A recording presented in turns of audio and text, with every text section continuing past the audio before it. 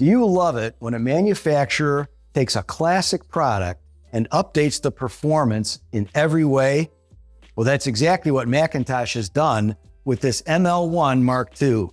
Hi, I'm Joe with Gramophone, and we're helping McIntosh celebrate 75 years of made in USA quality with this product, ML1 Mark II, where vintage styling meets cutting edge sound.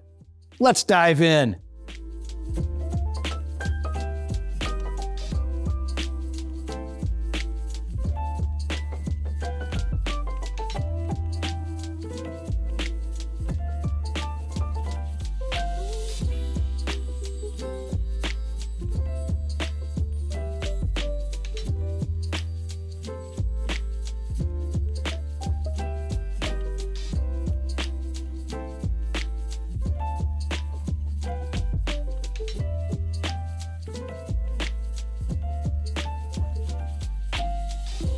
So at Gramophone, we were lucky enough to take in trade a pair of the original ML1 speakers.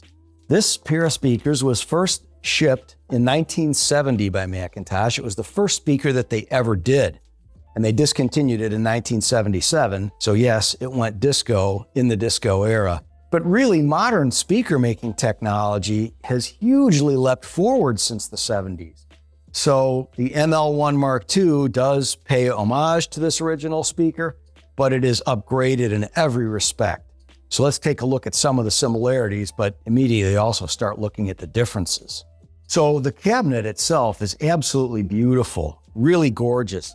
This is a 66-pound speaker, so it's pretty heavy. They have got American walnut on all sides. It's finished even in the back in American walnut. And they've put a nice satin finish on it as well. I don't know how well you might pick that up on your smartphone or tablet, but when you see these in person, they really are gorgeous. So they did a great job with the cabinet. Again, homage, but way upgraded versus the original cabinet. So one thing that you'll notice immediately, outside of the fact that the new grille is much more cosmetically attractive, is that this grille is much more acoustically transparent than the original. You can see right through this grille when you hold it up to a bright light. When you look at the original grille, you see these slats that they had in there, which were actually blocking the sound, especially probably the high frequencies, from reaching your ears in a clear way. But again, they didn't think about those things necessarily in 1970. Just one more way of looking at how speaker technology has leaped forward over the last 53 years. So a second thing that becomes obvious right away is the way that the binding posts are done. Here you've got these beautiful, perhaps the most heavy-duty binding posts that I've ever seen, and they're even gold-plated. And you see, of course, that there are two sets of them, so we can do bi-amping or bi-wiring, which is going to help make the mid-range as clean and open as it can possibly be.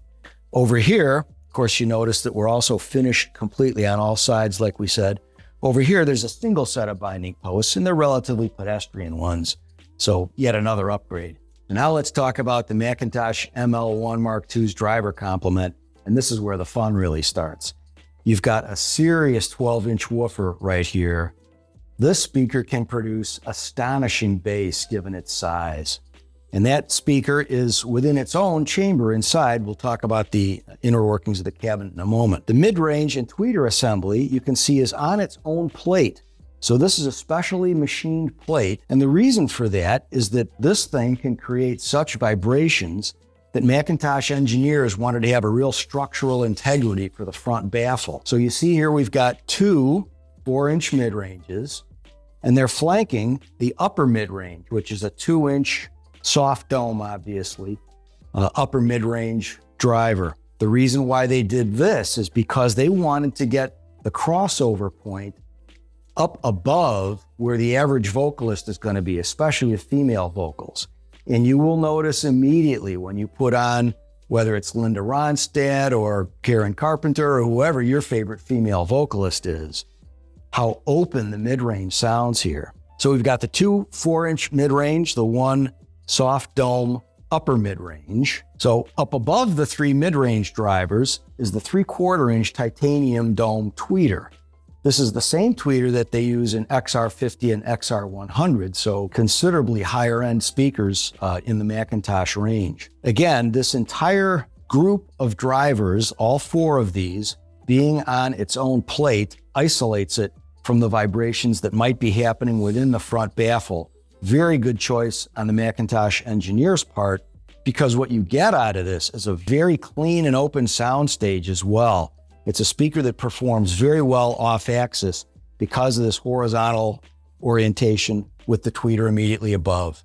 At Gramophone, we really appreciate your support. So if you're enjoying this video, please like and subscribe. Helps us out a lot. And click that little bell icon so that you'll be notified of our upcoming video content. Let's talk about the woofer just a little bit. This ML1 Mark II is capable of amazing bass for the size of the cabinet. So how is that so? Number one, it starts with a custom designed 12-inch woofer that they did just for the ML1 Mark II. Secondly, the cabinet really is a cabinet within a cabinet. The woofer sits within its own enclosure inside the cabinet, and the upper part is pretty heavily braced. Again, because the engineers wanted to keep any vibrations from the bass from interfering with that wide open mid-range and high end that you get with this speaker. McIntosh has applied their low distortion, high performance technology to this woofer. And I think when you listen to it, you will look at it and think to yourself, how can they be getting that much bass out of a cabinet that's this size? So if you're a person that wants high-end performance, but you really can't accommodate a physically large speaker, the ML1 Mark II is absolutely something you're going to want to look at. McIntosh engineers custom built the crossover in this one to give you really clear vocals and mid-range notes in general without any interference with the rich bass. And of course, you can bi-amp or bi-wire as well, and that helps.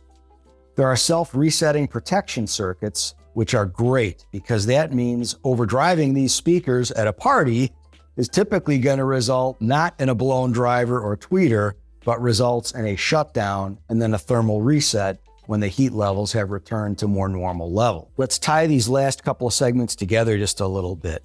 All of that attention to detail in the crossover, the way that McIntosh's engineers carefully planned out putting the mid-range and tweeters on the plate and isolating the woofer internally with all the internal bracing, what this really is going to give you is a speaker that when the whole family is sitting on the couch, everybody's going to get a real benefit from this horizontal dispersion that gives a realistic recreation, you could say, of listening to a band in a blues or jazz club. In other words, you don't need to be in that one sweet spot, carefully positioned, to get a really good breadth and depth of image coming from the ML1 Mark II. So sometimes with speakers, we forget to talk about dynamics. In some speakers, there's actually almost kind of a compressed sense that you get. The speaker itself doesn't have great dynamic range. These have dynamics for days. First off, the power handling capacity is 600 watts per channel. So some of the biggest McIntosh amps, an MC611, an MC3500, will work out just fine with these speakers. And it's actually a relatively easy load to drive because it's an 8-ohm speaker. Now, it is an 85 dB efficient speaker, so you'll want to make sure you're not using, a 20 watt tube amp or something like that. But as long as you're giving these some power, they've got a tremendous dynamic capability because they handle power so well. To learn more about McIntosh and all of our fine brands, visit Gramophone.com and shop Sky by Gramophone, where you'll always get a secure checkout with fast and free shipping straight to your door. Let's sum up a little bit with the McIntosh ML1 Mark II. The first thing is, this is an absolutely beautiful speaker. When you see it in person, you'll realize what an incredible job Mac did both with the cabinets and with the included bass, because the bass comes with the speaker. The look overall is great. Now, it is, of course, a retro modern or modern retro, let's say, and some people will like that more than others. But the cabinetry is beautiful. The clarity of the mid and high end is really impressive.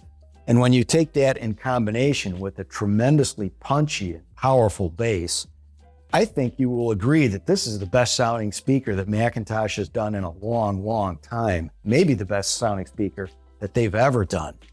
These retail for $12,000 a pair, so they're not inexpensive.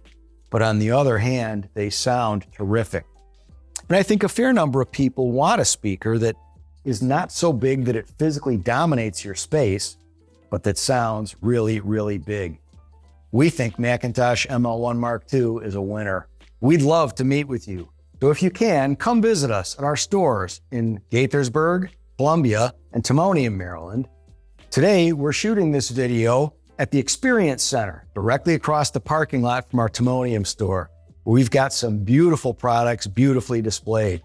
And check out our Kitchen Design Center in Hunt Valley, Maryland as well.